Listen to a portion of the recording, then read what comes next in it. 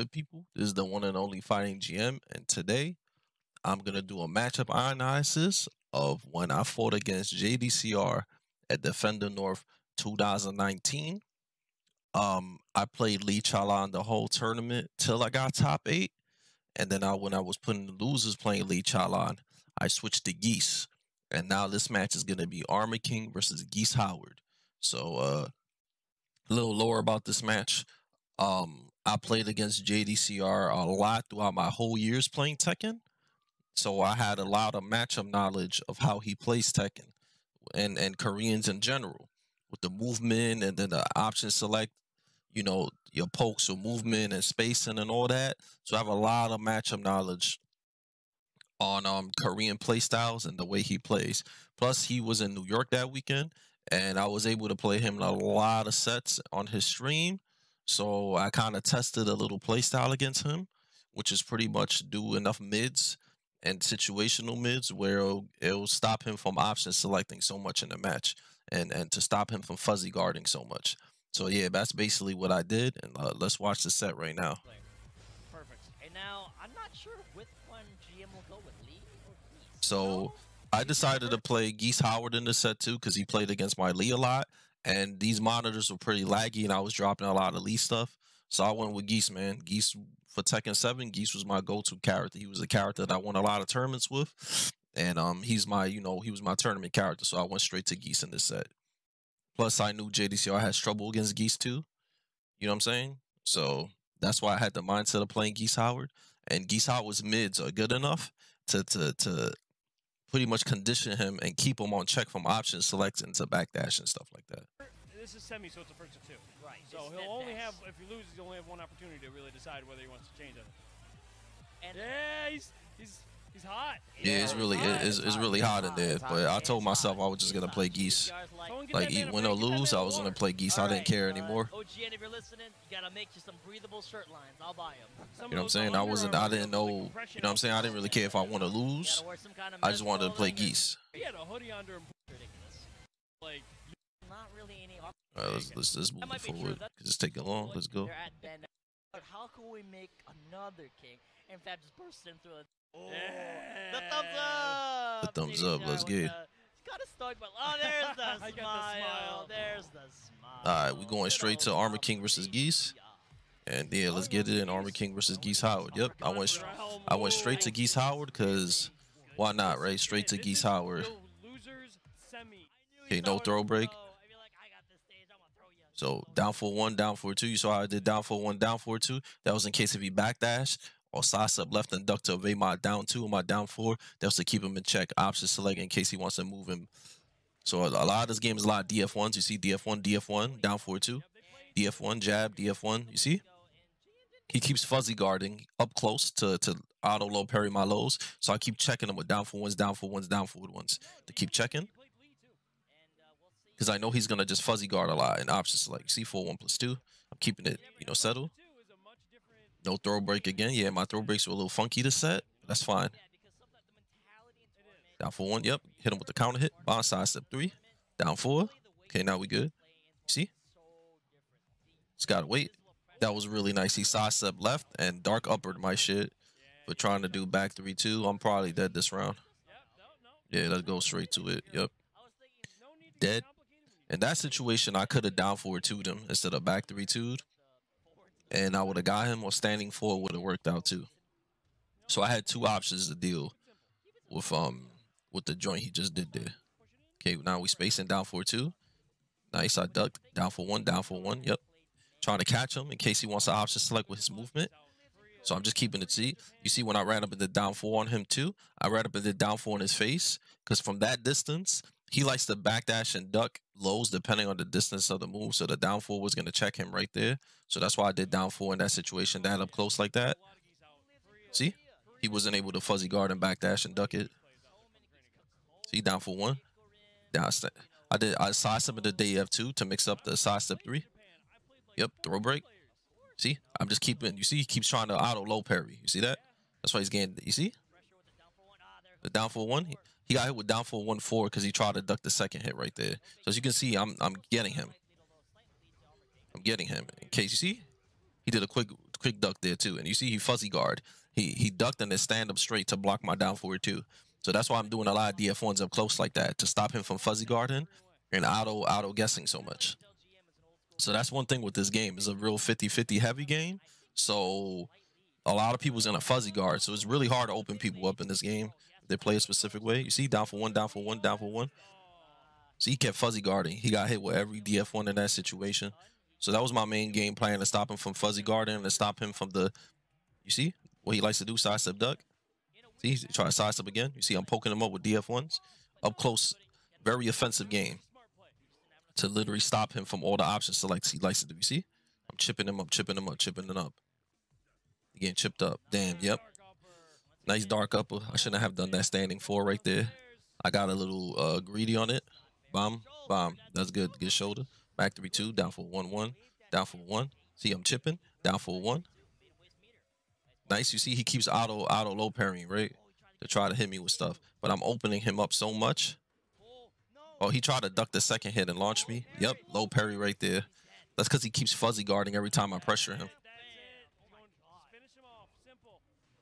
Yeah, he keeps fuzzy guarding every time I'm that's why I constantly kept doing DF1s, DF1s, DF1s to catch him from the low parry boys. Right, you see again, he tried to, right there, after standing 4, he tried to low parry my cross jab. He got DF1-1'd out of it.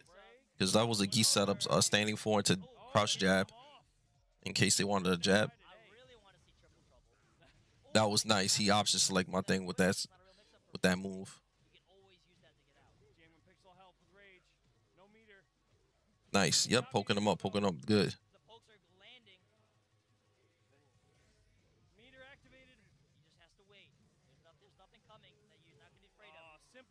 Yeah, down 4. So basically, as you saw, I did really good in that round. So so the game plan that I have is working really well. So all I needed to do now is just keep doing the simple game plan that I was doing, but just keep doing it and try not to do for chip lows too much, because the game plan was working. I just whiffed a couple of times, and he made some really good reads in that situation. He made some really good reads in that situation. So now we're gonna see what's happening next in the next game. If I remember correctly, I did some good whiff punishment in this game. So yeah, we're gonna see what happens with this game, right? Next game, man. Let's get it. See, he's flexing. He's getting it in. Yeah, we about to get it in right now. Double red puken. Let's go. See? No throw break again. Yep. Broke the second hit. At least it's a mix-up, so yeah, get off me. Broke it. Down 4-2. You saw he fuzzy guard again right when I ran up and approached him. Yeah, a lot of top players fuzzy guard a lot. So you have to be careful. You have to switch up your timing on your mids and lows a lot. Top there 3. See, I did it up close. He didn't duck it. Back 3-2, but no meter. Yeah, down 4-2. You see? Traded. Now he's going to go to the wall, and this is an Army King special combo. Bomb, bomb, bomb, red puken. Side step low. Yep, down 4-2. Oh, he tried a hop kick. He ducked it this time. He got it. It looked like I was going to lose this match, but it looks like we got to see what happens now. Spacing back and forth. Yep, that was a whiff punish. I whiff punished his down forward 1 with a launcher. Now he's going to the wall. Bomb, bomb. It's a specific combo too. A lot of damage.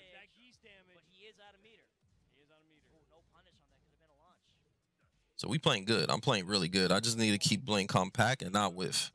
But we playing good. We playing good. We playing solid. We just got to break more throws, because he's kind of like, that's pretty much the only thing I'm really getting hit by. I think offensively, I'm beating him. Like on the ground, like I'm doing really good on the ground. See, he's fuzzy guarding a lot still. A lot of fuzzy guarding. Wow, he didn't break the throw. Nice. I dashed up neutral, 1-1-2 them in the face to punish him. So that's really good that happened in that situation. Yep, duck the clothesline, because you could sidestep up and then duck to avoid the clothesline. Now he's going to the wall.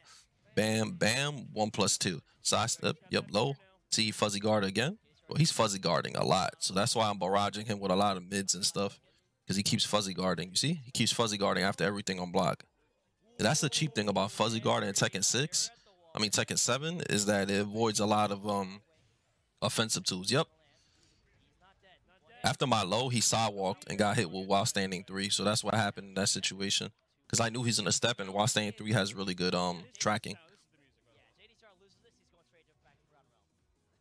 See, whiff punish the while staying 4. So my whiff punishment is really good in this set right now. Now he's going to the wall. Let's go. That's a lot of damage.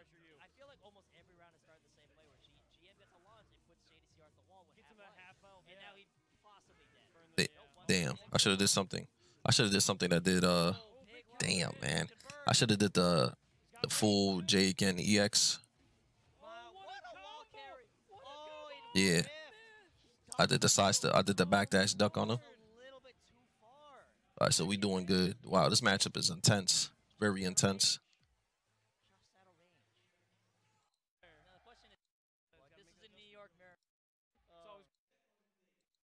Of course, he picked Forgotten Realm because that stage is cheesy for Armor King. Every time he scoops you and every time he knocks you down, he gets a full combo every time. So this is a very strong stage for Armor King. So let's get back into it. Go 1-2, down for 1, down for 1, low poke, down for 1, down for 1, low poke. Yep, then he came in, got counter hit it. I could have knocked him on the floor, but I didn't. Yep, mauling him. Yeah, he blocked my unblockable. Yep, you see, just chipping him up, chipping up. He's had really good poke game, man. You could just rush somebody down with pokes. I missed that. I really missed that. We chipping him up, down 2. Yep. Catching him. I'm switching my timing completely. Whoa, that was really nice. Ducking the down forward 1-1. Scoop me. Right to the wall. Bum, bum. Yeah, that was an accident. I didn't mean to do that for nothing. Yeah, so my main game plan is basically just to stay in his face and barrage him with mid pokes, mid pokes, mid pokes. Oh, he thought a crouch jab was coming, so that's why he hop kicked me.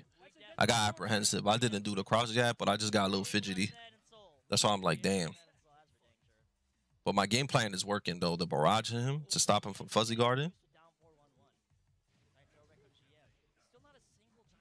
See, he tried to low parry right there. He got hit with DF111 after staying full. So I'm chipping him up.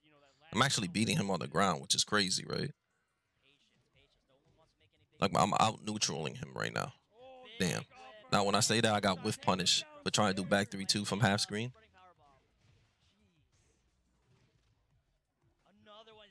Yeah, I didn't break this. I'm not dead. Yep. Well, that joint hit me on my back.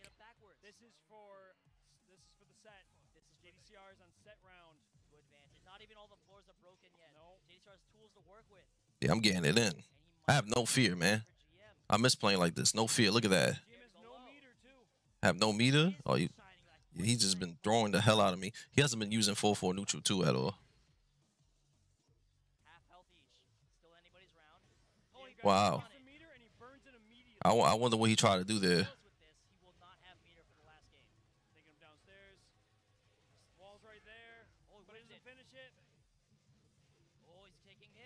There you go. DF1, DF1, DF1. He tried a fuzzy lock guard. All right, let's see what we do. Yep, jab him up, jab him up. Let's go. Keep it on deck. I tried a whiff punish right there. Nice low parry. I knew he was gonna go low.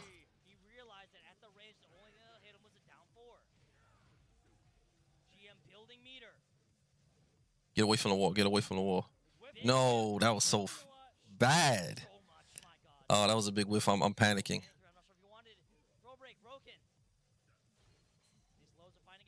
I should have did back 3-2 right there. If I would have back 3-2'd him right there.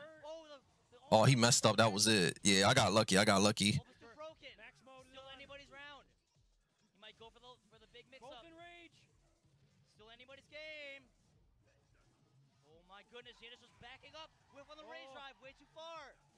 Yeah, he tried to dark up on me right there.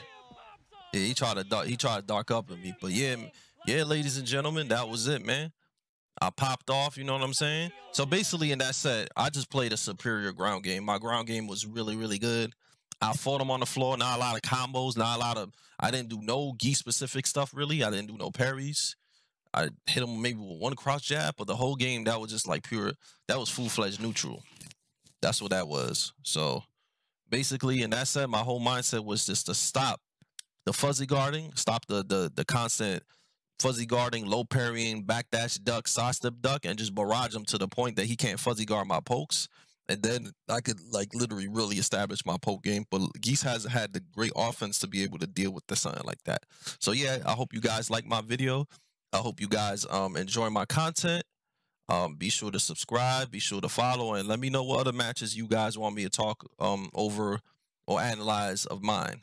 So thanks everybody for watching. Check out my Twitch stream, fightinggm_Tekken. The YouTube is fightinggm. Y'all already know what it is. The Twitter is fightinggm. The TikTok is fightinggm. The Instagram is fightinggm. So just check me out on everything. And I stream every single day. All right. So guys, take care, be safe, and be solid. And thanks for watching.